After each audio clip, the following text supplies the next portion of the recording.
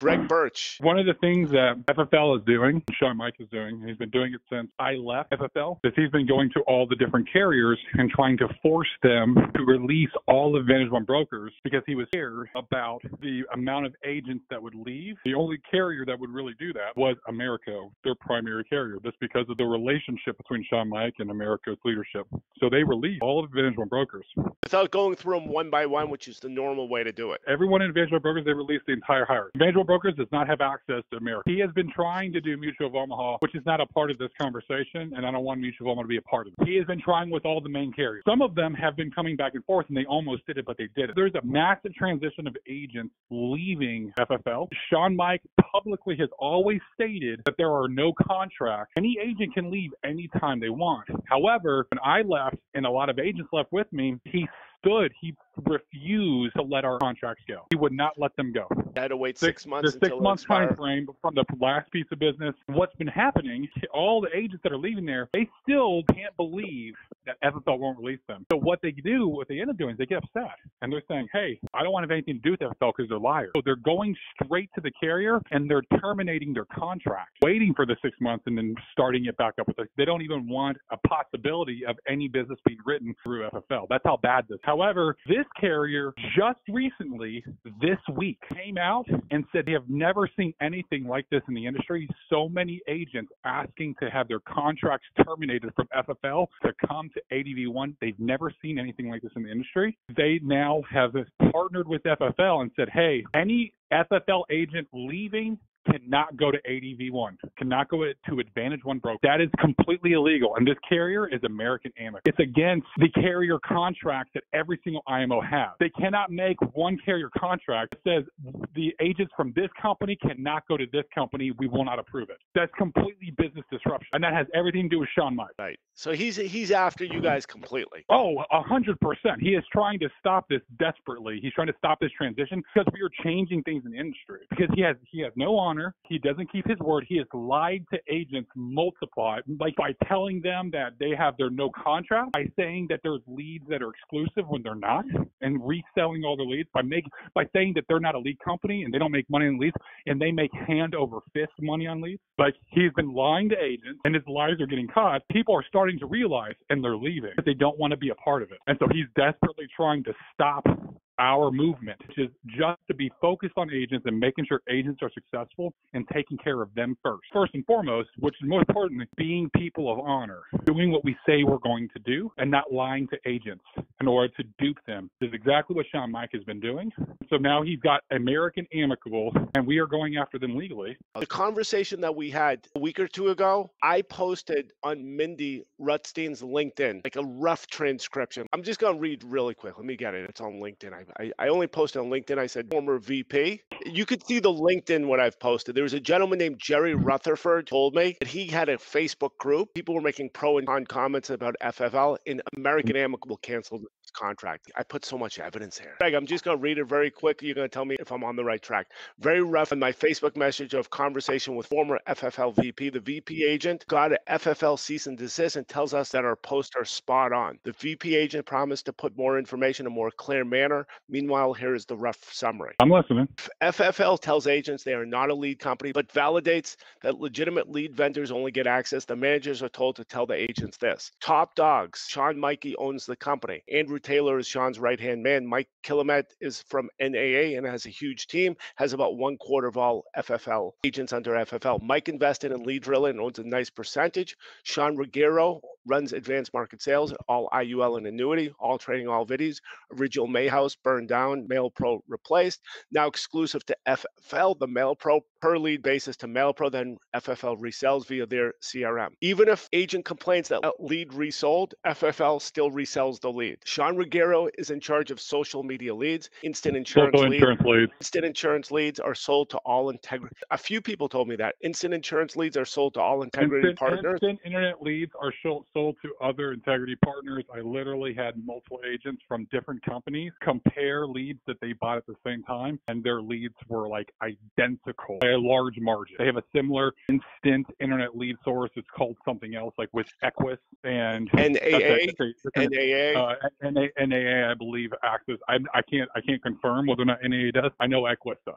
Telesales, final expense company, as part of integrity that also has Access. They're sold multiple times. The same exact data is sold multiple times. FFL is adding historical data and saying it is instant leads and selling them for $11. The CRM is not part of the integrity deal. The CRM is on both Shawn. Instant leads are bogus. Andrew Taylor has back-end access to CRM. I guess your estimation is 75 cents is the actual cost of the lead. Instant internet leads are sold for $11, then $9, 30 days later, then $7, then $5, then $3. Obviously, if they're going to NAA and Equus, who knows what they're doing. Agent is not being told the lead is being resold. What's most interesting to me, found out later, is called a bounty lead. If you leave the company, they will go through your book of business and CRM. They will resell the data leads, especially Americo sales. Certain insurance companies you and I know have higher commissions and higher prices. They're easy to replace. Americo sales says here they will be replaced. They sell the bounty leads for $5. Is that on target? I've heard them called an integrity lead. I've heard them called an integrity lead before. And they give them or a bounty lead, or after the bounty lead came out, because the bounty lead was announced and they publicly announced it. And I have a post of them announcing it. We pushed it out and said, hey, look at this. They're selling all your book of business. Whenever you leave or your agents leave, their book of business is being sold. Like, how in the hell is this okay? And they immediately pulled it down. And then they kept it very hush, but they still do it. I have agents now that were on phone calls with higher ups that were told, oh, you mean the integrity lead, referencing it as something else. And only certain people have access to it. Earlier you mentioned they're only giving access to these leads to people they trust. People that are like higher producers or people that they trust, that they can let in on the secret, that they feel won't spill the beans or say anything. Could be someone who's relatively new, but not too new. If they're making money and they're happy. If they're making money, they're making sales, they're a grinder, and they fit into that culture, they probably are ones. I don't know how they're picking. I don't know who they're picking, but I do know that they're being sold. I've heard on calls they're being sold. I've had other agents confirm they're being sold. I've also had clients of mine that were contacted by FFL agents after I left that were never a lead source. I just sold them. They were warm market people that I knew that I sold with Americo that were then contacted by FFL agents to sell them, and they never signed up on a lead source ever. They just only reason they bought was because I was in insurance and they knew me. The new agents seem to know that they bought Americo. All I know is that I had clients that were reached out to. I can verify this, and I have the client's names. Like a month or two after I left FFL, and my book of business, the people that I sold, they were trying to replace my book of business, probably to put me on a vector. Because if I get on a vector and I can't get contracts, or I lose my contract elsewhere. To get a vector, it ruins my ability to go anywhere else. Encouraging churning or replacement, especially America, which I know in this business is overpriced. If it's to a person over 60 years old or elderly person, that should be construed as elder abuse, which is 4 years in prison. I know in the state of California because I looked it up online. I'm not a lawyer. I don't know legally. And you didn't Google it. Here's what I know. If you have an elderly person that constantly is being contacted by different agents within the same company because that lead is continuously being resold, and all they're doing is they're replacing the policy over and over again, it renews the entire contestability period every single time. And then when that person passes away, if their contestability period hasn't been passed, the insurance company will try to fight paying that off. And then there will be people that don't get insurance money for whatever reason, especially with the way that they do sales tactics over at FFL. They teach people to write business and replace policy. I know because I was there. That's how they teach agents to do. This is all, by the way, on LinkedIn. It's also on the messenger I sent because I sent now, you for everything else, posted. There's some other things that you said. There's some mistakes, small mistakes, but for the most part, that is accurate what you said. Andrew Taylor helped to get Find Mail Pro. He told me so himself in a phone call. He also told me that he had back-end access to the CRM and he could pull leads whenever he wanted to. Chat on Facebook Messenger at the beginning of our conversation. This is probably what you wrote through Messenger. A lot of information I have collaborates with the information that you have been posting. You asked me, do you know social insurance leads? You made a link to it. It is owned by Rogerio. MailPro is their mail house they own. Andrew Taylor is involved in securing the deal. They tell agents. Slow down. This is what I was just literally talking about. I need you to listen. You like jump a million miles a minute. Shawn Ruggiero helps create social insurance leads. That was the link I sent you. That has nothing to do with MailPro. That has nothing to do with Andrew Taylor. Those are two separate entities, so you can't combine them as one. MailPro is a mail house. They started. Now, MailPro does have Facebook leads now. They start off as a mail house, and they're proprietary to FFL. The way that they have those leads is when they sell a lead on their CRM, they sell them on a buy per lead basis, which means they sell them at the cost of what it costs them, because the company has to make a profit, a little bit over what it costs them to generate those leads by the amount of pieces of mail they're sending out. And then they resell it, I think a 1 month, 3 month, and a 6 month, I believe. It's been a while, but it's like an $8, $5, and a $3 lead that they resell over and over again in order to make a profit. I cannot confirm 1,000% that the CRM was not part of the integrity deal. I was told that in confidence. Okay. But I cannot confirm or deny. I wasn't there when they signed. So, I'm just mentioning what I wrote online. Andrew Taylor was securing the deal. They tell agents they don't own it, but they do. They tell agents that they're not a lead company. And they never specifically say, we don't own it. They just say, well, we're not a lead company. They never outright say, we don't own MailPro. We have nothing to do with them. They just say, well, we're not a lead company. And it's a very passive-aggressive way of not answering the question. If you look at Mindy Rutstein's post, a gentleman from Leadrilla came on and says, I founded Leadrilla. He was trying to give the impression it's his. The guy that helped found it, his brother is an agent. He was under Meaike. When Leadrilla was started, I had a conversation when they first started, and I was told by them that they got an initial investment by Meaike to help start the lead company, to try to make a lead company that would help FFL. I don't think it was started in various ways. It was just like a business opportunity. Right after. Like, hey, I'll start this business. I'll start this lead company. But what's turned into is this cash grab to get agents to buy all these leads over and over again, and they're taking the data from these different internet lead sources like Leadrilla, social insurance leads. So when someone signs up as a lead for them, they take that data and they add it into the instant internet life lead data. So someone could sign up, go onto Facebook, see a social insurance lead ad, sign up on it, and then after they sign up on it, not only will they get sold as a lead for a social insurance lead, but that data will go into an instant internet life lead, and it'll get sold again there. Will it be sold to all the other integrity companies from Leadrilla? I don't know if it's sold to all the integrity. I don't know if it's sold to them or if it's just sold to FFL. I don't know. I do know it gets sold as an instant internet life lead because I had an agent that tested this, and they saw a social insurance lead, and they're like, huh, and they signed up. They bought some leads, and they signed up, and they got themselves as a lead in social insurance lead. A couple of days later, they got a call from one of their agents who was like, hey, bro, I just got you as a lead on my instant internet life lead. And it was all of the information he filled out on the social insurance lead. $11 instant internet leads. Are they being promised it's exclusive? Yes. They're being told it's exclusive. It's not being sold to anyone else. What they're saying is that these people have signed up multiple times. And so when they sign up online for one source, they sign up on another online source, they sign up on another online source, and that's why they're getting multiple calls. But that's bullshit. Okay, let me read the rest. I don't have 100% proof it is owned by Shawn's. Only a couple of people know what's going on. Leadrilla Digital Lead Company was started by Meaike, who recruited 1/4 of FFL agents. FFL has been collecting data for years and resells it over and over. The data is being resold over and over. I don't care about what the quarter of FFL agents it is or not. I don't care. I don't know how many agents he has. Doesn't matter. He's a large council member, a large agency within all of FFL. He didn't start. Wording is important. He did not start Leadrilla. He invested money to help it get going. If you want to take a look at what the conversation with the woman from Oregon who told me about the investigation of Idaho, it's right below your post about our conversation. That's fine. I've confirmed those things for the most part. Anything that I need to fix, I said. Okay, so you have it. However, I still want to keep my name out of it for right now. There are a lot of agents right now that are coming over Advantage One Brokers, and they're trying to get their AMAM contract, and AMAM just stopped. You can literally put a post and saying, hey, this just came in. There are multiple agents that have left FFL and left to go to Advantage One Brokers and trying to transfer their contracts over because FFL won't release them. They've decided to terminate their contracts with specific carriers so that they don't have to write any business through FFL. And one specific carrier has come out and said they've never seen anything like this in the industry. And so they are stopping all transfers specifically and only that leave FFL to go to Advantage One Broker. Are these agents able to go to another broker? broker besides Advantage One? If they went to another broker besides Advantage Brokers, they would be able to get American Amicable. It's just FFL to Advantage One Brokers. You cannot get contracted with Advantage One Brokers if you leave FFL. If they came from a different company or they did not have AMAM previously, we can get them contracted with AMAM. And what's the situation with America? I already said on the recording, Advantage One Brokers does not have access to America anymore. We haven't had it for months. This happened a long time ago. These are their two main partners. They write more business with Mutual of Omaha than they do AMAM.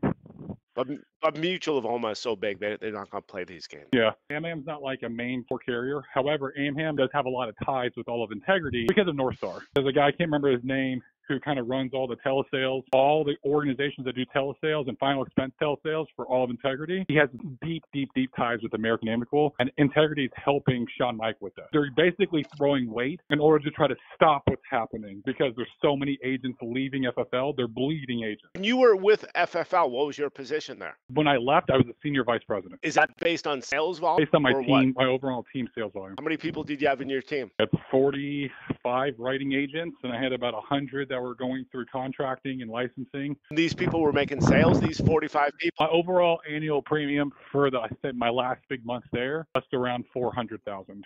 That was right before you left. It was right around 400,000. I think a little shy. I think it was like 389 or 390. I can't remember exactly. And the reason you left? I learned how to generate leads on my own. I learned how to do Facebook marketing, and I learned how to do Google, YouTube marketing. I learned how to generate leads at a high level in a cheap fashion, and also in a more expensive but higher intent fashion. I knew just by doing that, I started to learn what the internet life lead was and that it was being generated in a very cheap fashion. And if I were to guess, I would say to generate that lead probably cost less than $1 cost per acquisition. They were pushing people buying those leads so hard. That's all of their messaging. It's all their marketing. It's like buy leads, buy leads, buy more leads, buy more leads. If you're not running these leads, you're making a mistake. If you're not running these leads, you don't know how to run business. And they would insult people if they didn't use these leads, if they didn't sell. And they said that they weren't working hard enough. And they were just badgering agents. And I started to see it, and it was like the veil was lifted when I realized how to actually generate leads on my own. I realized that they were making a lot of money off of these leads. That's why they don't care